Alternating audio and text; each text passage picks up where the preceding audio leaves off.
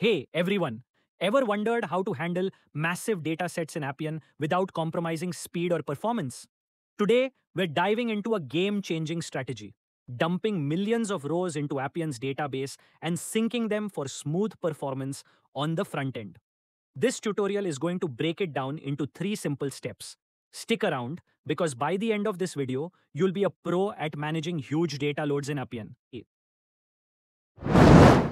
Before you can dump data into Appian, you need to decide on your source, either CSV or Excel. Each has its own pros and cons, so let's break them down. CSV files are amazing for handling large amounts of data. Millions of rows can be imported in just seconds. Plus, the column order doesn't really matter, making it super flexible. However, the delimiter, usually a comma, cannot appear in any of your data fields.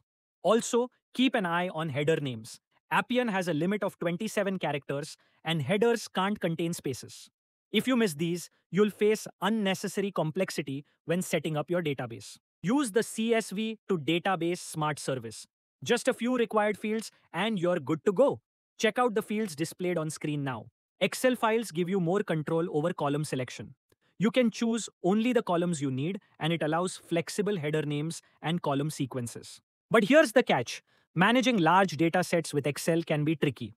Appian has a 1 MB data limit when storing data in a variable, so you'll need to batch read your data when dealing with massive files. If you're working with smaller files, like 5,000 to 10,000 rows and 70 columns, you can pull the entire data set at once using the function I'm showing on screen.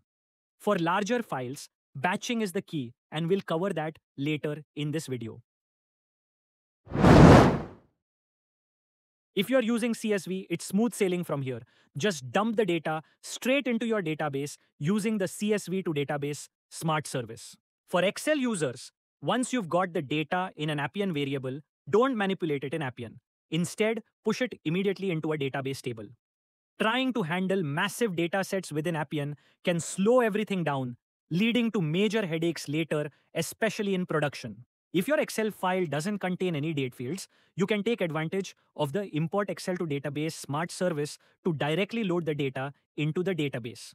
However, there are a few limitations to be aware of, which we'll cover in detail in a separate video. Pro tip: create a stored procedure to manage your data with only essential parameters like batch ID, submitted by, and submitted on. Don't forget to initialize the updated on field in main transaction table using submitted on. This is critical for future updates, and I'll explain why in the final part of the video. Now, your data is in the database, but it won't show up in Appian's sync records automatically. No worries, I've got you covered. To sync all your records, start by retrieving the updated record IDs from the database using a data store entity or any other method.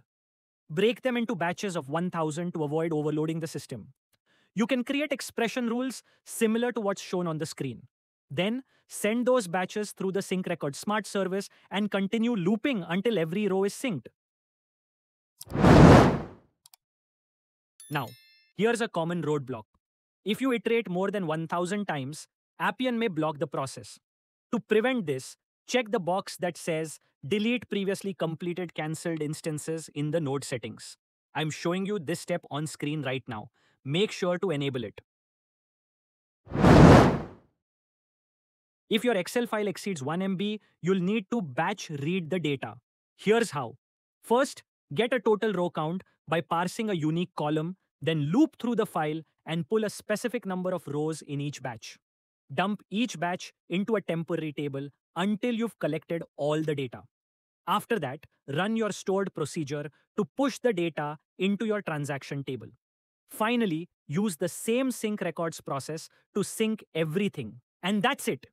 With these simple steps, you can handle millions of rows in Appian without breaking a sweat. From choosing your data source to syncing records, you now have the tools to streamline the process and keep your app running smoothly. Have questions or tips of your own? Drop them in the comments below. And don't forget to hit the like button and subscribe for more Appian insights. Thanks for watching and see you next time.